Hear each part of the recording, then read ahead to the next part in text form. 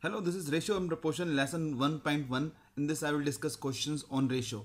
Now what you have to do, you have to first pause the video and try to solve each and every question of this topic or this lesson first by yourself. Then look at the way I have solved. So first question is, incomes of the A and B are in the ratio 4:5. So in which way exam we have to solve? Income we can take. We know that whenever the two numbers are in ratio, income in the ratio 4:5. So we can take the income as 4x and 5x. Expenditure of both A and B are in the ratio 5 and 6. So 5y and 6y I can take the expenditure. Why not x? Because expenditure will be different from the income. So it can be constant terms can be different. So we will take 5y and 6y. Find the ratio of their savings if A saves 1/4 of his income. Now what will be the saving? Savings we know that this is income minus expenditure. This is 4x minus 5y. This is 5x minus 6y. This is what the ratio we need to calculate. But we don't know x and y. How to calculate? So something else is given that A saves 1/4 of his income. A savings is 1/4 of A income. We know that. What is the A saving? A saving is 4x minus 5y. What is 1/4 of A income is 4x. That is you will get x. So solving this you will get 3x is equals to 5y. You have to put the values in this. So our saving ratio was 4x minus 5y divided by 5x minus 6y. So what you will get? This is 20 by 3y. I am putting the value of x as 5 by 3y minus 5y, and this is 25 by 3y minus 6y. This you will get 15y by 3 after solving 5y by 3, not 15y by 3, and this you will get 7y by 3. So ratio will be 5:7. The ratio of their savings will be 5:7. And this way you have to solve these kind of question in exam. And that was a conceptual way. I have solved this question in a conceptual way. How can you solve this question in a logical way? I can solve this question in a much lesser time by applying the logic. What the question says that income of A and B in the ratio 4:5 and expenditure in the ratio 5:6. A saves 1/4 of his income. So I will assume income such that it will be easy for me to find the 1/4 of that number. So I will take the income ratio is, I know that 4:5. So I will take the ratio as 40 and 50. You can see that the ratio of income is in 5. 40 and 50 you can take. Why 40? Because 1/4 of 40 is easy to calculate. So savings, I know that A saves 1/4 of his income. So saving of A would be 10. Expenditure ratio is given to me 5 and 6. So I will take as 5y and 6y. Now we know that A income is 40. We know that A saving is 10 because A saves 1/4 of his income. What will be the expenditure? You know that income minus expenditure is saving. So what should be the expenditure so that the saving is 10? By common sense the expenditure must be 30. Then only the saving is 10. If you are earning 40 rupees, you are saving only 10. It means that your expenditure is 30. So 5y is 30. 5y is 30. What is y? Y is 6. So 6y would become 36. Now for B was earning 50 rupees. He is spending 36. So his saving is 14. What is the ratio of their saving? 10:14. 5:7. And this way you can calculate the answer under 30 seconds. And that is the advantage of common sense logic. Second question is the ratio of the present age of husband and wife is 6:5. We know that how to convert the ratio into numbers. So I will assume that husband age is 6x and wife age is 5x. Now what the question says that what would be the possible ratio of their ages 30 years hence? 30 years hence husband age would be 6x plus 30. Wife age would be 5x plus 30. We need to calculate the possible ratio, this possible ratio. Now what we will do, we will take 6 common, this will left x plus 5. We will take 5 common, this will I will left with x plus 6. Now I know that 6 by 5 is 1.2. This is x plus 5 upon x plus 6. Now x is a positive integer because we have multiplied the ratio by some constant and that is always positive. So x is a positive integer. Now I need to check whether this fraction is more than 1 or less than 1. I know that denominator is more than the numerator.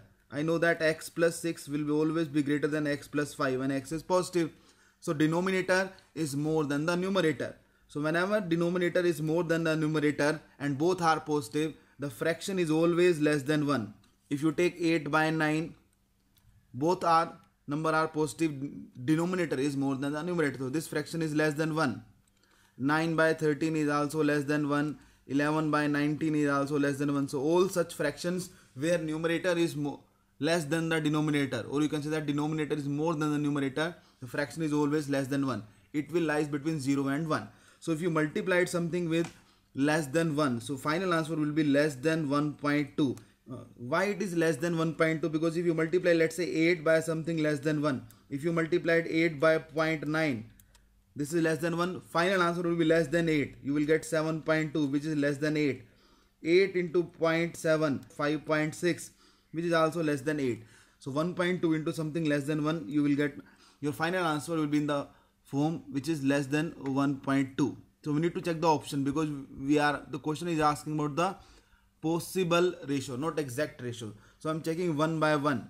One is 5 by 4, second option was 9 by 7, third was 9 by 8, 7 by 5 and 6 by 5. So 5 by 4, I know that this is 1.25, that won't be my answer. I want my ratio after 30 years will be less than 1.2. So 9 by 7, this is also more than 1.2, 1.2 plus, if you can calculate, this won't be my answer.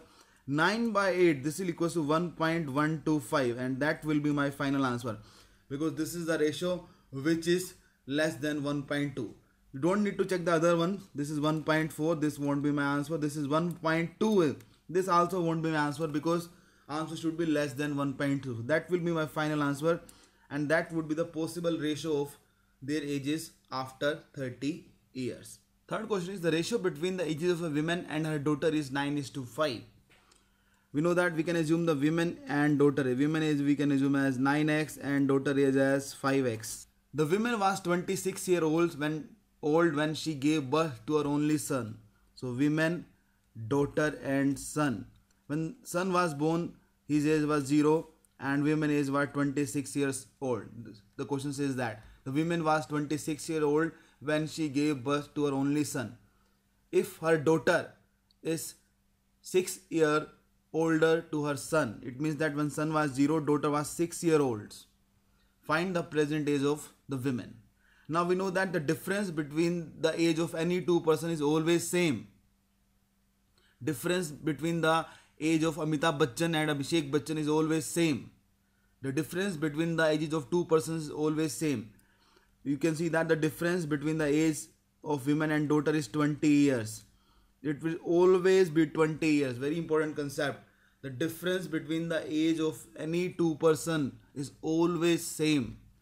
So we know that, we know the age of women, we know the age of daughter. The difference of their age is 9x minus 5x is always be 20 years. So can I say that 4x is 20 and x is equals to 5. What was the question? The question was the present age of women. Present age of women will be 9x, that is 9 into 5, 45 will be my final answer. So you can solve this question under 30 seconds in exam. Question 4 is, Mr. Dharma Singh has 6 sons named Tarun, Suresh, Mahesh, Naresh and Rahul, Varun.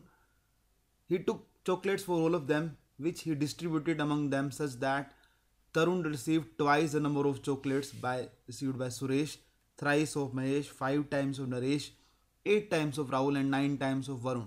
What is the minimum number of chocolates Mr. Dharma Singh would have brought so that all his sons get an integral number of chocolates? Word is very important, integral number of chocolates. Now how to solve this question in a faster manner?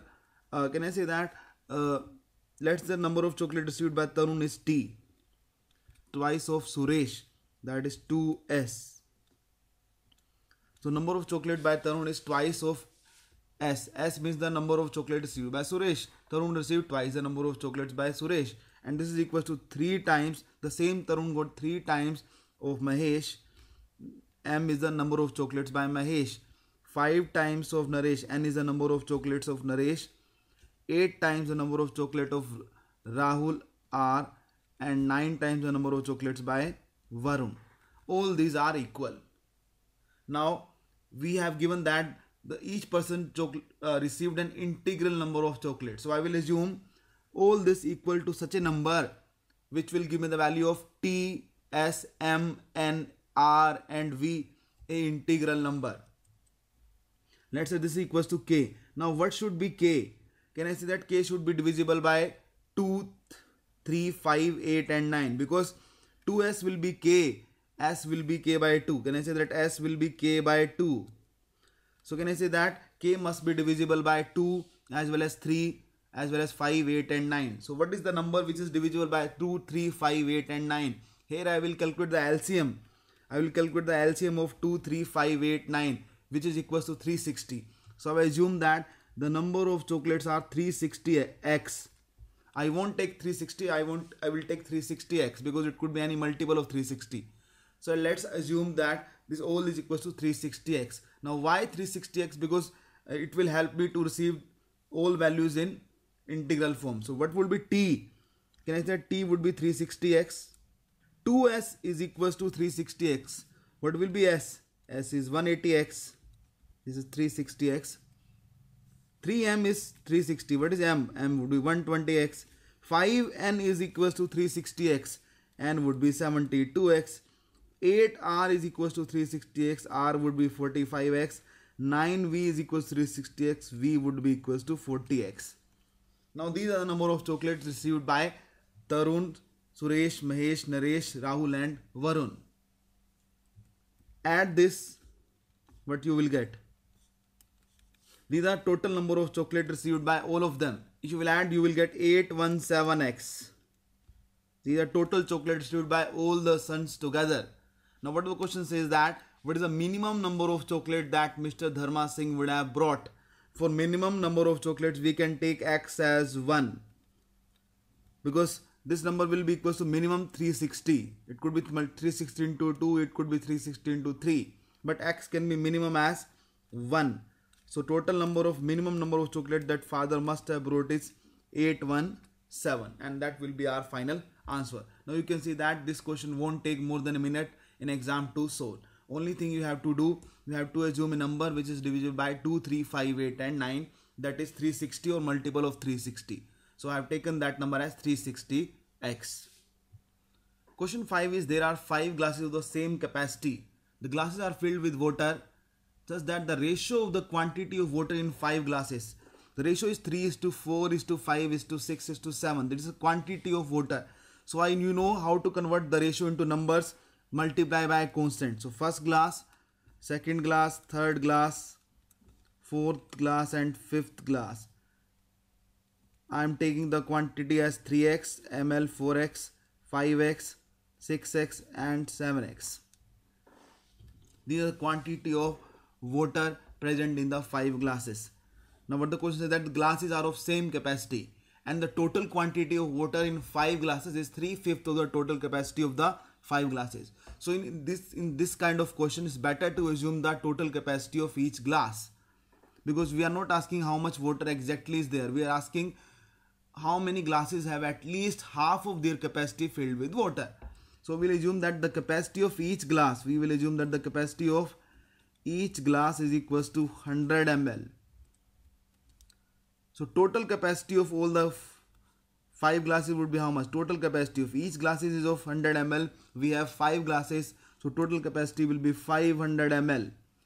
Now what the question is that total quantity of water, total quantity TQW, total quantity of water, TQW stands for total quantity of water in 5 glasses. This is equals to 3/5 of the total capacity. 3/5 of total capacity is 500 ml. Can I say that is equals to 300 ml? So now I know that the total quantity of water in 5 glasses is 300 ml. We also know that the quantity of water in 5 glasses is this much. So if you add this, this is total quantity of water. This is also the total quantity of water in 5 glasses.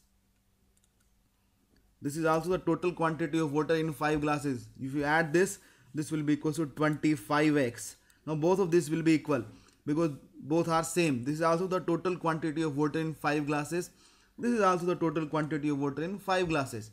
So 25x is equals to 300 ml.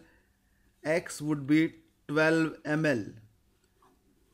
Now you can calculate the quantity of water in each and every glass. So first glass, it would be, you know the value of x, put the value of x. This will be 36 ml, this would be 48 ml, this would be 60 ml, this would be 72 ml, and this would be 84 ml. Now what the question says that? Question says that how many glasses have at least half of their capacity filled with water.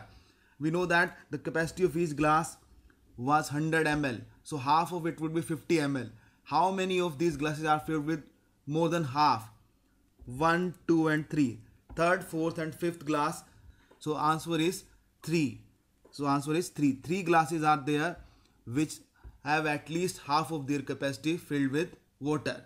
Third, fourth and fifth. So that was all about ratio and proportion lesson 1, questions on ratio. The objective of this lesson was to solve the question in least possible time, without cramming, without memorization of formula, only with common sense, concept and simplification speed. Thank you.